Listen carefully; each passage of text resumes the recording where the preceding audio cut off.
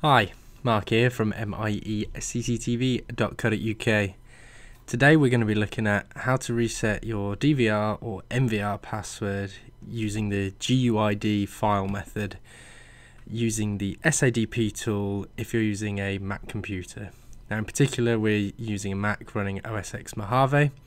In order to follow this tutorial you will have previously need to exported the GUID file, and you would have done this when you initially set up your password on your recording unit.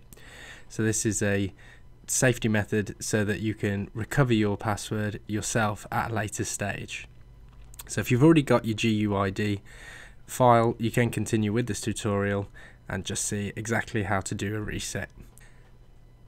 So the first thing that we need to do is ensure that we have the file accessible either on a USB stick or on our computer. So if we go into the Finder, we can see here in our documents, this is our GUID file, which is going to perform the reset for us. So because we've successfully got that file, we can now just make sure we have the SADP tool installed onto the Mac.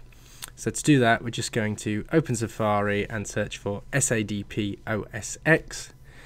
We want to go to the tools section of the Hikvision website. We'll include a link directly to this site in the description down below. And then we want to ensure that we've installed the SADP for Mac. So we click on download and agree with Hikvision's terms and conditions. And that'll take just a moment to download. Once that's successfully downloaded, we can just run the application. The Mac will block the application from running because it's from an unidentified developer, but if we just click OK on this, click on the apple in the top left hand corner, go into System Preferences, go into Security and Privacy, and you'll see under the General tab you have an option to Open Anyway. So we click Open Anyway and Open, then we run through the SADP wizard screen. So we click Continue, Install, will prompt you to pop in the password of the Mac. We just pop that in and the installation is successfully completed. Now we can run the SADP tool. If we just go to Spotlight Search and type SADP tool, and then we can run it. Now we have a few DVRs and NVRs on our system, but we're only interested in the one, so we've obscured the rest. So we're going to reset the password on the 7204HUHI. Now each GUID file is specific to the unit that you created it from, so you cannot use another file on a different system. So we want to click on the Forgot Password option here, and then there's a mode, and we can drop this down and change it to GUID. Now we're going to import the GUID file.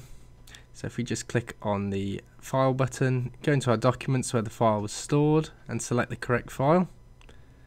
And now we can enter the new password that we want to set up on the recording unit. There's also an option that will reset the network camera's passwords as well at the same time. We're just going to tick that in this instance. Once you click confirm, the password on your recording unit will be successfully changed. So now you can log back into your recording unit and access all the recordings that's required. So this completes this video tutorial. Don't forget to subscribe to our YouTube channel for more how-to videos. Leave a like on the video and comment down below if this helped you out.